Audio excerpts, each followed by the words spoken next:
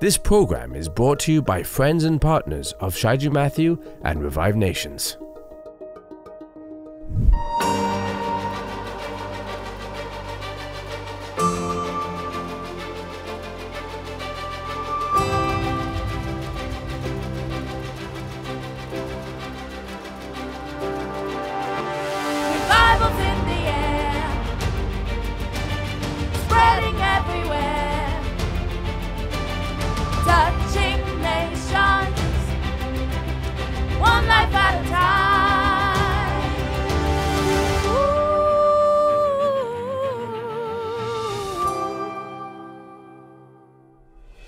When they now went to spy the land, they were not functioning in their own capacity. They were functioning like Papa Abraham.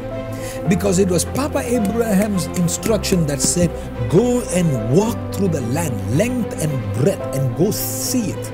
And yet, half of them came and said, oh, not possible. No. Oh, they're going to eat us. Oh, they're too big. Oh, they are giants. But two of them came and said, give me this mountain. Hi kids, I'm Super K and the word saves the day. What's that I hear? Joshua, don't be afraid. Look at all these fish. So guess what happens next? It's a white boat. All this shit. You bet. All you need is water, some food coloring, and some bleach. No, but you don't understand. My cows, my kids, even my mean wife.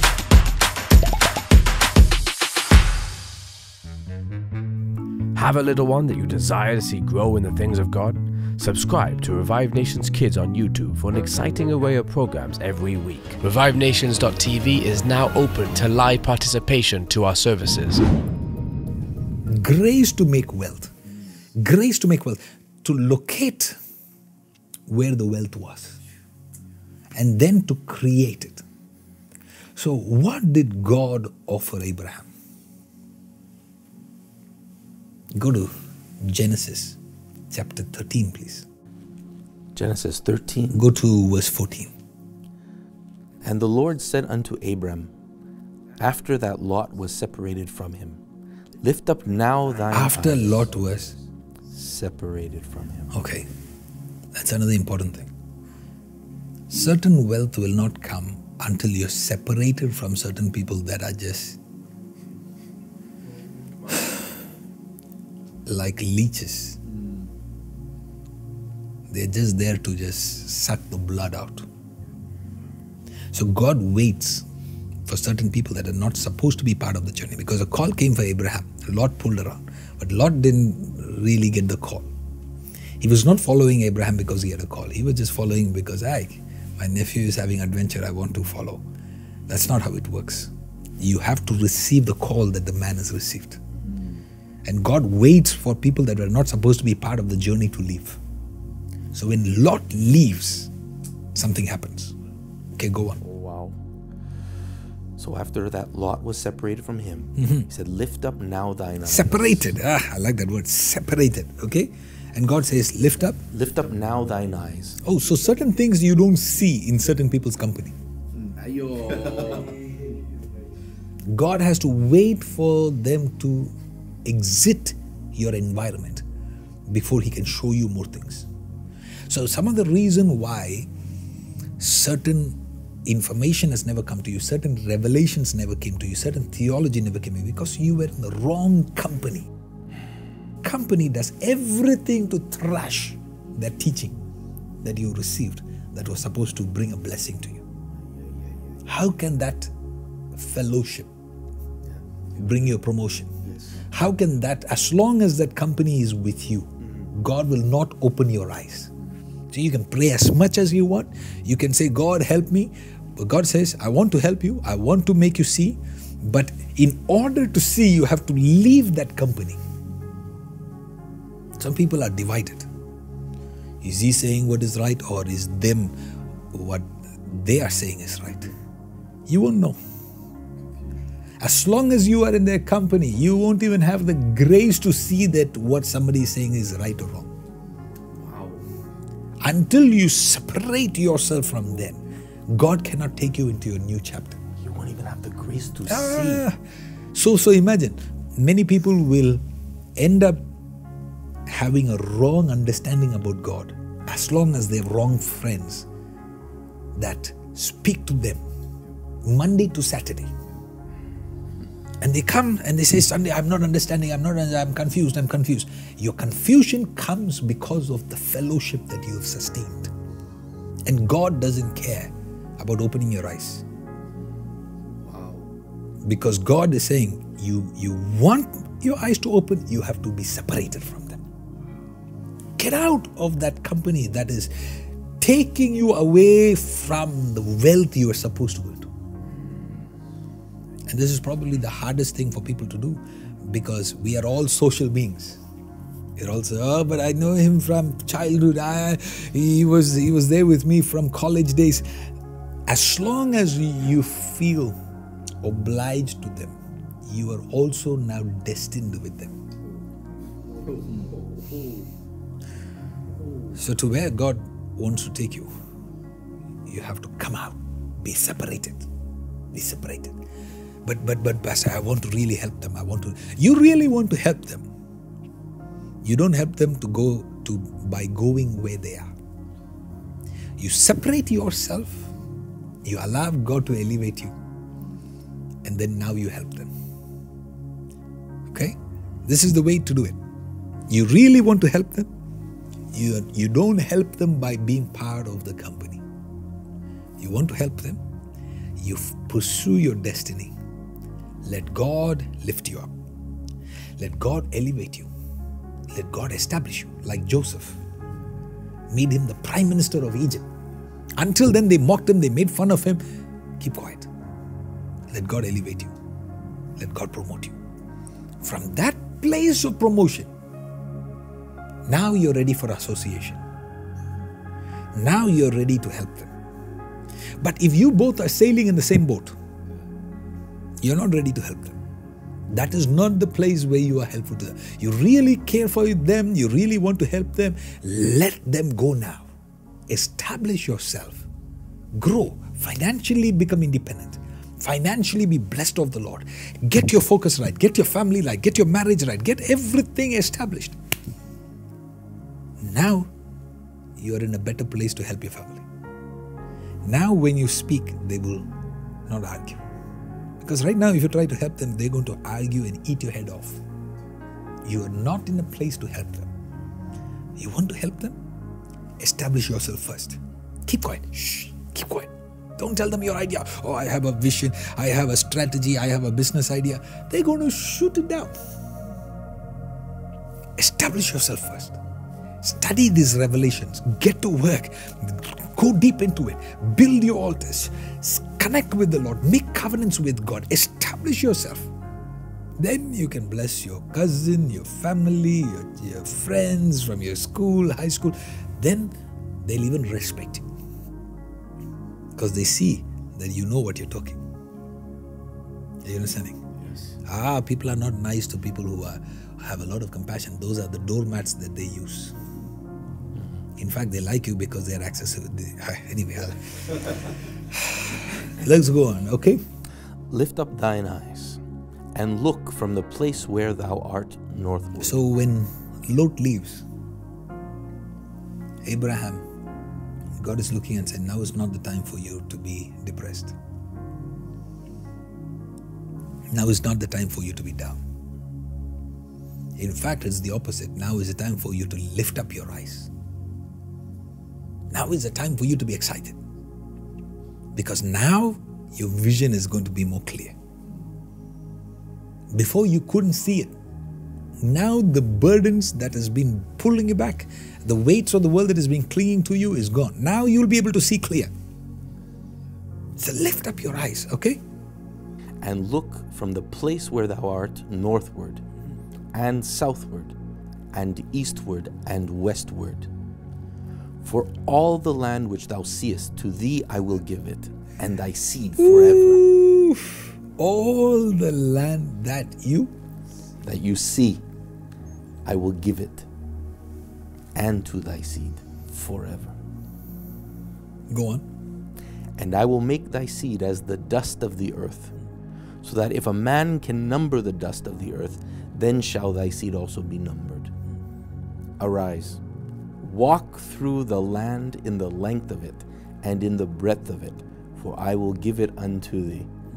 Then Abram removed his tent and came and dwelt in the plain of Mamre, which is in Hebron, and built there an altar unto the Lord. That's a loaded scripture. God is now saying, from the river of Egypt to the river of Euphrates, I'm going to give that to you. I believe it's in chapter 15 is when God talks to Abraham and gives him the chapter 15 verse 18, please. In the same day the Lord made a covenant with Abram. Covenant. Wealth is a covenant. Wealth is a covenant. Wealth is a covenant. Covenant. Child of God, this is a covenant that can be established with you. Go on. Saying unto thy seed have I given this land, from the river of Egypt unto the great river, the river Euphrates. That's where it is. Okay, and then? The Kenites and the Kenizzites and the Cadmonites and the Hittites and the Perizzites and the Rephaims and the Amorites and the Canaanites and the Girgashites and the Jebusites. All the parasites.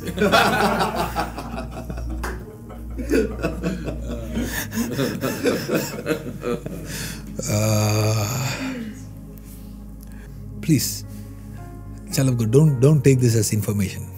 This is revelation coming into your spirit. I'm trying to break the rubber band that has just been pulling you back into how your parents functioned.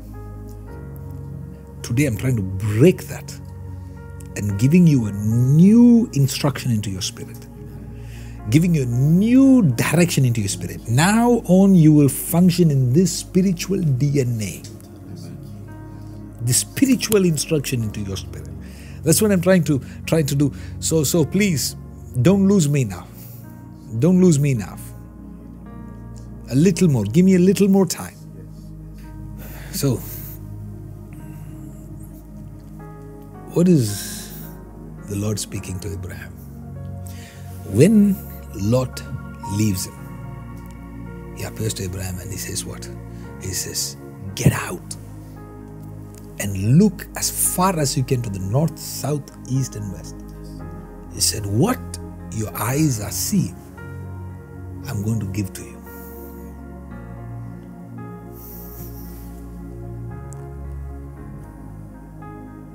Very critical for us to understand that. You can only receive what you're able to see. You're only able to receive what you're able to see.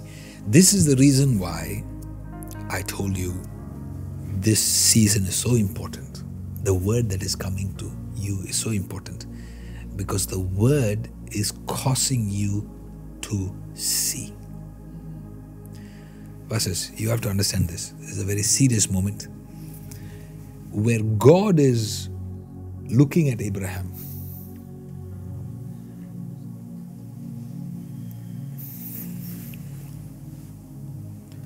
And he wants to release a blessing. And the manner in which he is releasing a blessing is by saying, I need you to get out. And I need you to see as farther as you can see. In fact, the one line that says, I need you to walk in all directions. Yes. Chapter 13, maybe verse 15 or 16, it says, walk in all directions. In verse 17, arise, walk through the land in the length of it and the breadth of it. Walk in the length of it and the breadth of it. And I want your eyes to receive something.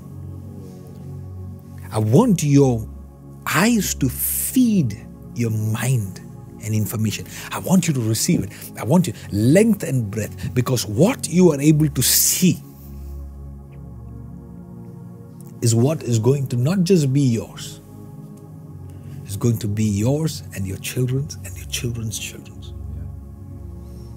So could it be possible that the reason why wealth has not become part of us is because we've never seen the gold. Yet the gold is hidden. Yet you have to come to that location and say, here's where the gold is. There's something in this river.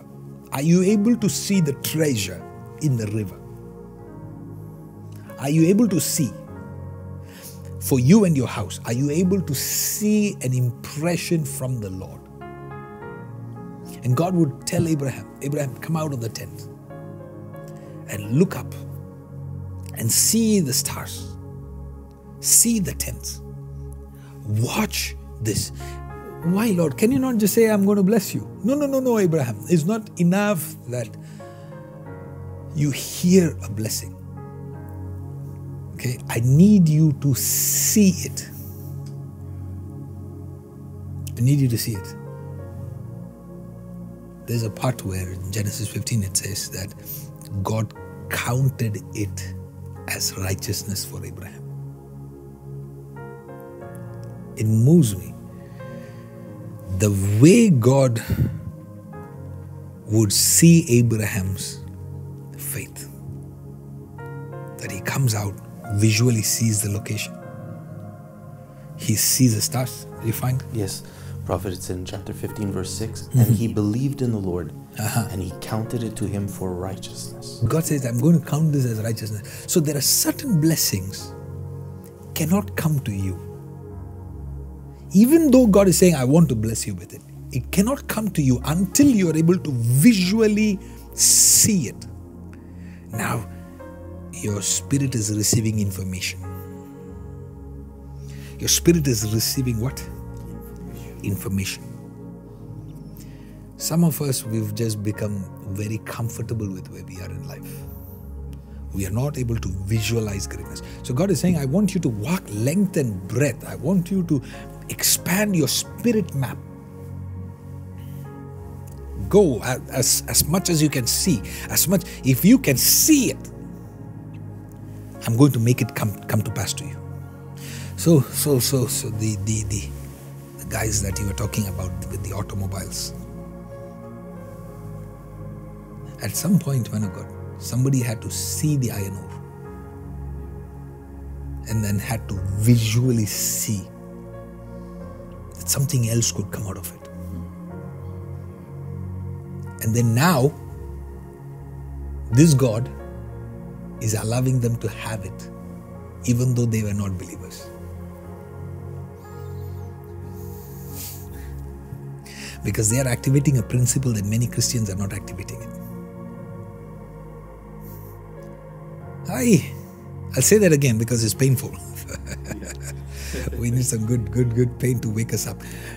God has to now bless Gentiles because they are now functioning like Abraham.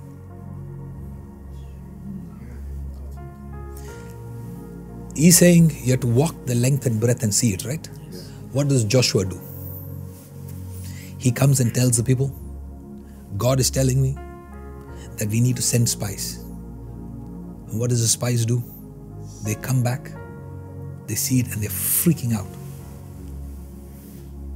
Except for Caleb and Joshua, because they had a different spirit.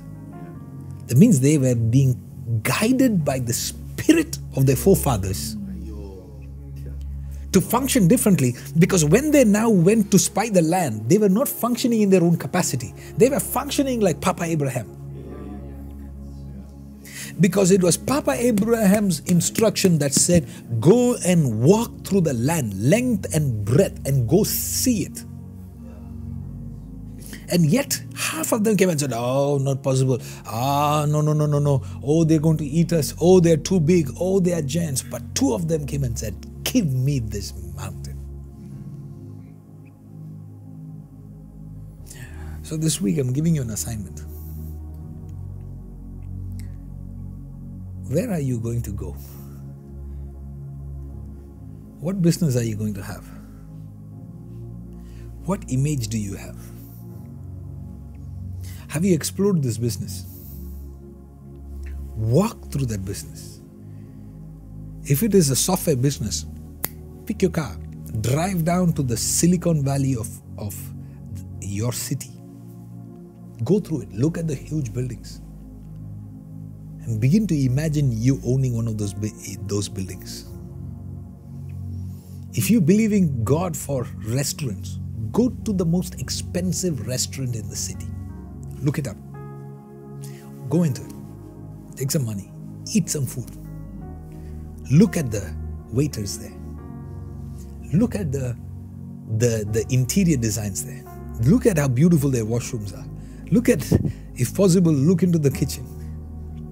Get an imagination into your mind, into your heart, into your spirit. If God is calling you for real estate, go look at houses, zones, and begin to imagine length and breadth, walk through it and say, this is mine.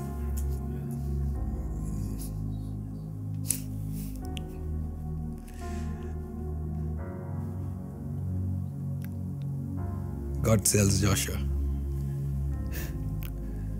the sole of your feet, which touches, is going to be yours. Yeah, man of God, if your soul doesn't touch, it won't be yours. You know what the problem is? All of you are listening to me.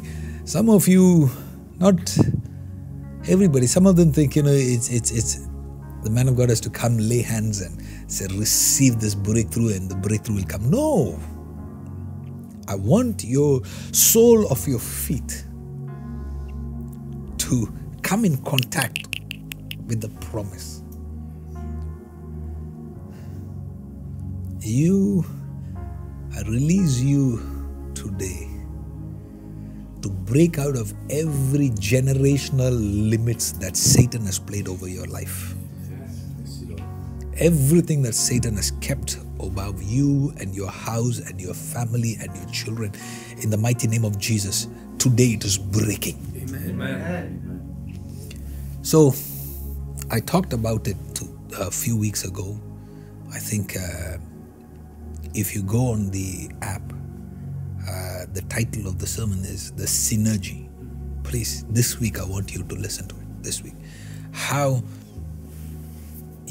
wrong company can take away the faith, but there is a divine synergy that is available for a child of God that is going to cause you to conquer things. So I want to be that individual coming in with you in partnership. Amen. Yeah. Look, the partnership that you can get from your spiritual leaders is not financial help.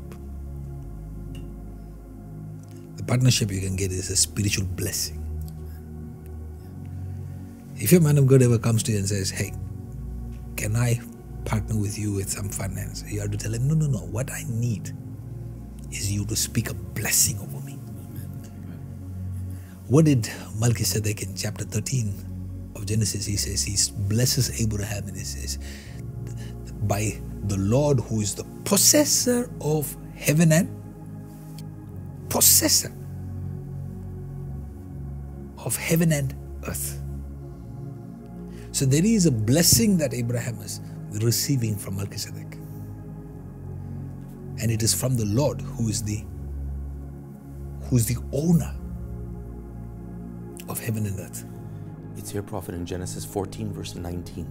Okay. And he blessed him and said, blessed be Abram of the Most High God, possessor of heaven and earth. Okay, so the blessing that he received from Melchizedek was greater than the money he could have received from Melchizedek. So if you ask people today, hey, they want some money, they'll all go for the money. But a spiritual, intelligent person will say, no, it's not the money that I need. It's a blessing from the God of the possessor of heaven and earth. If you received a blessing from the God who is the possessor of heaven and earth, now you will have to start possessing things on earth. There is a grace to possess things. Hello, welcome back. We thank God for such a powerful word. You know, the Bible says that all things will fade away, but His word will remain. When you have the word in your heart, you will be able to stand through any fire and any storm that comes your way. So I'm believing and praying that you'll come back with a testimony. You're much loved. If you're blessed, would you partner with us and take this word to the nations? Please visit revivenations.org/give. Also take a minute to connect with us on our social media platforms, and we would love to hear from you. Until next time, God bless you. Shalom. Many of us love Jesus by our words, Facebook posts, and scripture quotes. But when God wanted to show us how much He loved us, He gave up His only begotten Son. The proof of our love is seen by what we lay down at the feet of Jesus. No, God will not coexist with us in compromise. He is not looking for part-time Christians, nor a portion of surrender or a fraction of obedience. He is waiting for us to empty ourselves. He is not asking us for some things. He is asking us for everything. And Jesus is the only person who has the right to ask us for everything, because He gave us everything.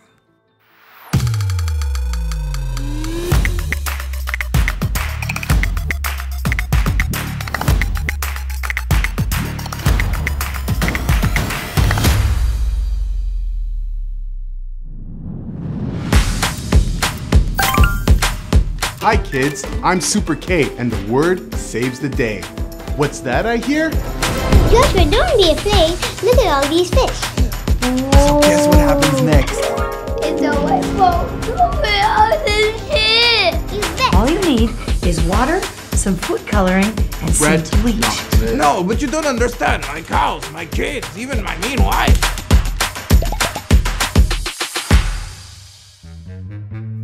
Have a little one that you desire to see grow in the things of God? Subscribe to Revive Nations Kids on YouTube for an exciting array of programs every week. Thank you for being part of this end-time Jesus journey. Your partnership with Revive Nations allows us to reach nations with passionate, prophetic, and powerful word from the Lord. If you have been blessed, would you consider giving to this ministry by visiting revivenations.tv? Enjoy hundreds of resources in multiple languages from Prophet Shyju and Mathew while visiting revivenations.org. Connect with us on your favorite social media. Distance is not a barrier to God. ReviveNations.tv is now open to live participation to our services.